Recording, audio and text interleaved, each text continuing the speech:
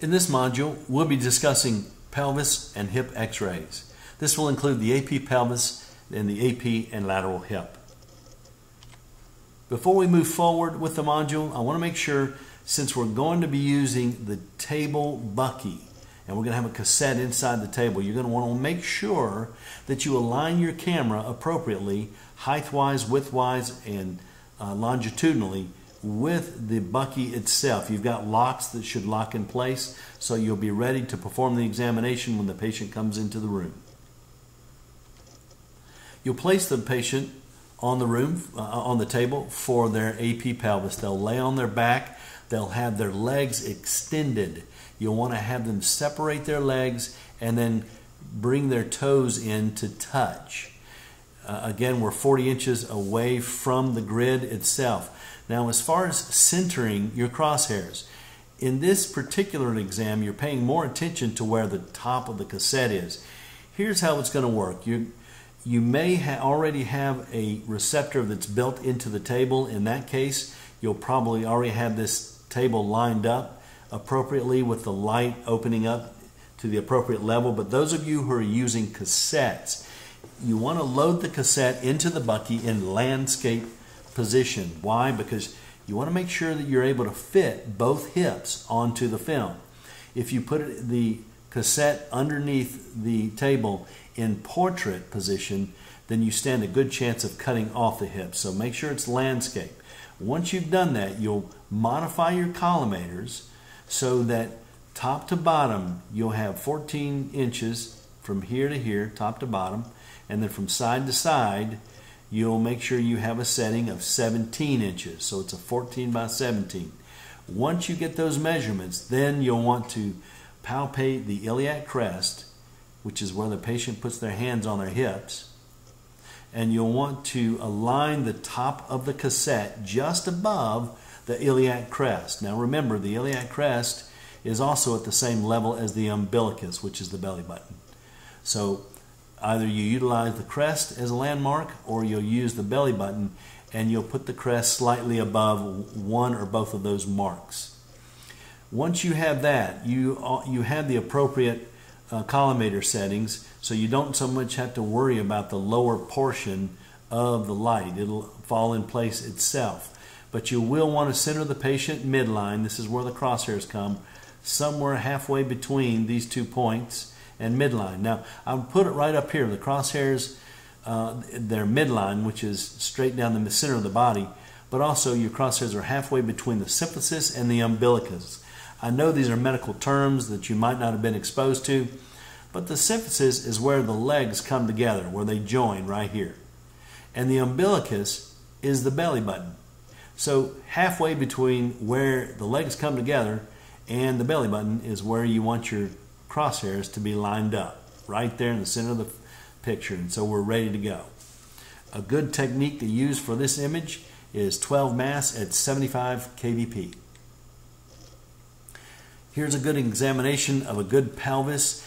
You include much of the hip on there. This is the proximal femur, so you want to make sure you include the ball of the femur as well as the surgical neck.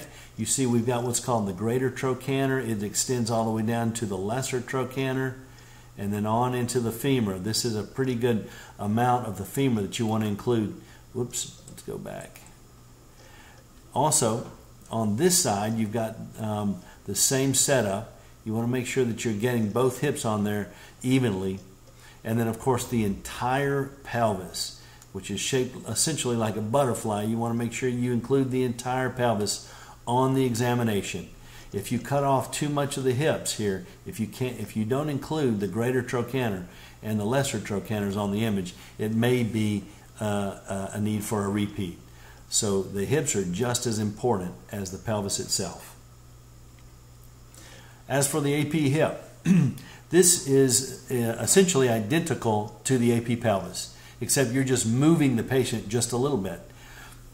In other words, we're still doing this whole thing using the table bucky, 40 inches, but the patient is still lying on their back, legs extended, legs slightly apart with their toes touching, everything the same. But if you're x-raying the right hip, you push the patient away from you, and you're going to line that crosshair right there in the groin. Now, if you've got a question of where the groin is, if you simply bend your leg up, you can poke your groin right there where the leg bends. It's right there in the center. That's exactly where the hip meets the pelvis, or where the femur meets the pelvis. It's the hip joint. So you want to center right there in the center of the groin. I used to ask people if they would bend their legs so that I could better evaluate where exactly this place was. I don't go in there and poke, but I make a pretty good assumption of where it is. So once you're aligned with this, the one side, then you can turn around and shoot your examination using the exact same technique that we did for the pelvis, 12 mass at 75 kbp. Now for the anatomical evaluation, we have exactly what we had included as far as the hip goes on the pelvis film. You've got the femoral head, this round articulation. What's very important is you want to include what's called the acetabulum. To you, just to make it easier, I don't want to inundate you with anatomy. Remember in high school the ball and socket joint? As long as you include that ball and socket joint, you've got it on that image, then you're good to go. I would probably shoot to include somewhere around this much of the pelvis when you're doing an AP hip. But honestly, as long as you get that ball and socket joint right there, you're doing really well. But you also want to visualize the entire area. Sometimes you have people that are really heavy and they've got a lot of tissue overlapping this area right here, and then suddenly they have skinny legs.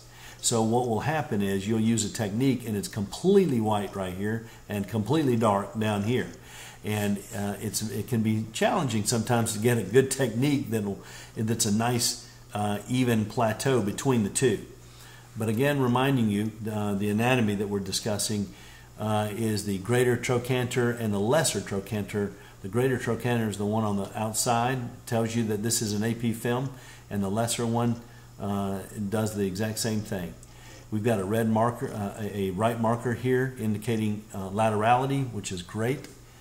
And you want to make sure that you neither overexpose or underexpose, because we have to see the bone formations, the joints, the small nuances here, because sometimes even the smallest injury can be a fracture. It can be very difficult to see that when you don't have an optimized film. And for the lateral hip, put a little frog in here so you remember we've got a frog lateral. When you're doing a side shot, you simply have the patient bend their knee up and then drop it slowly down to the side, and you'll have them in position to do the lateral hip. Again, we almost have an identical position as we did the first two examinations. This is a little different in the sense that the patient really does drop their leg further out. They abduct their leg out. So your job is to find the groin again and position the central crosshairs right there over the groin, and you're ready to shoot your x-ray again. Now don't be surprised, there's a lot of people that can't do this. This requires some flexibility. If need be, you can prop them up on pillows or have them roll up to one side, not all the way, only about 30 degrees, because you don't want to turn them too much. You won't be able to get your x-ray. But you can turn them slightly so they're not forced to drop that leg down and injure themselves. Again, the technique is similar to the other two images, 12 mass at 75 kbp. Please remember that is a benchmark setting. It's a starting point. It may or may not work depending on the factors that you have in your facility, but those are typically good baseline factors. This is what a lateral hip looks like. I wanted to bring in the AP so you could have a look at the AP again. So remember the trochanter, the greater trochanter, the lesser, you got the femoral neck.